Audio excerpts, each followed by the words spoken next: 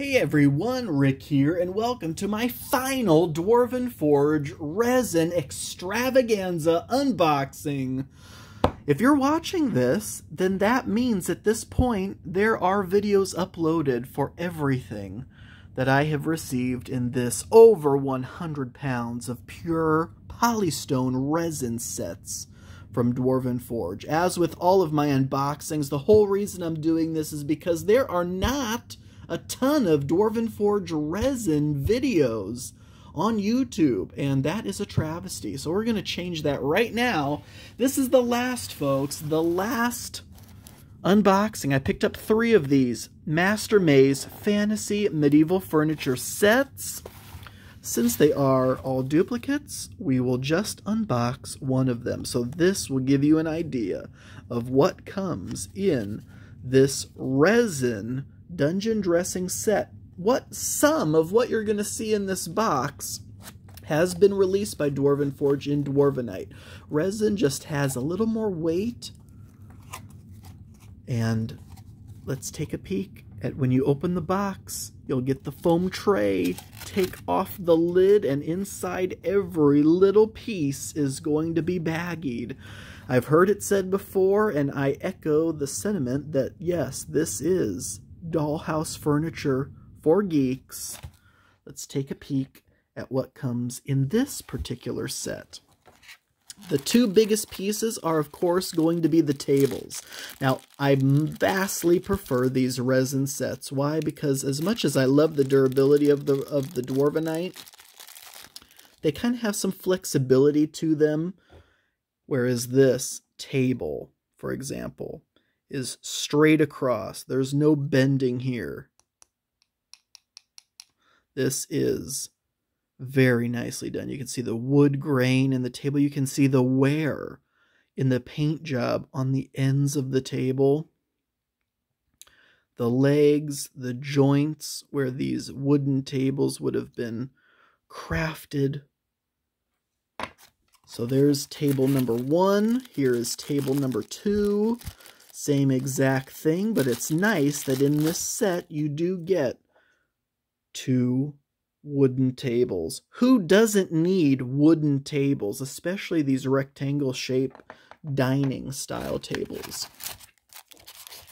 In addition to 2 tables, you also get 2 of these wooden benches. Again, these do have a Dwarvenite counterpart, but unlike the Dwarvenite, these have no warping or flexibility whatsoever. You can see even the holes in the wood where the nails would have gone through there.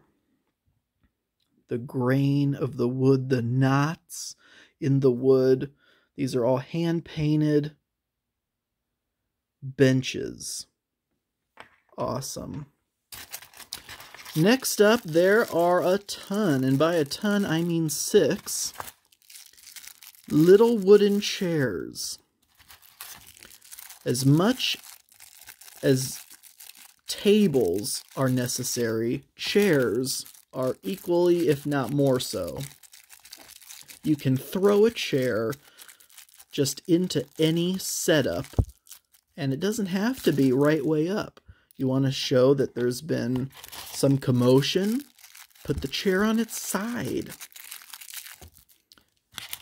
Just little details like that make a room come alive. 6 chairs. Here is what the chairs look like. Again, hand-painted to resemble the wood craftsmanship. You can see the grains of the wood. You can see some wear. And that goes all the way through. Underneath, on the back side of the legs, there's no weak point to the craftsmanship that Dwarven Forge has done. It's just absolutely fantastic. So again, there are 6 of these chairs. You can hear it just the sound and the feel of resin pieces is so satisfying. And then last, but oh, so not least, these candelabras, these floor-length pillars of light, whether they're made from iron or some other substance entirely. It's kind of hard to tell. But in the light, there is kind of a bronzish, a dark bronze kind of finish to them. And then, of course, the torch light at the top.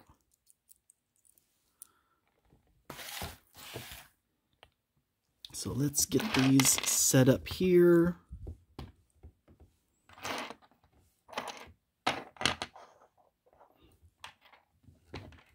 A bench apiece, a couple chairs, and voila, here is an entire dining room.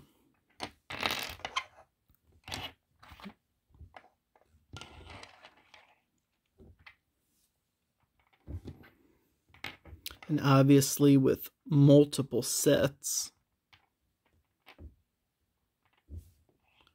you can have quite a great haul. Does that not just look absolutely majestic?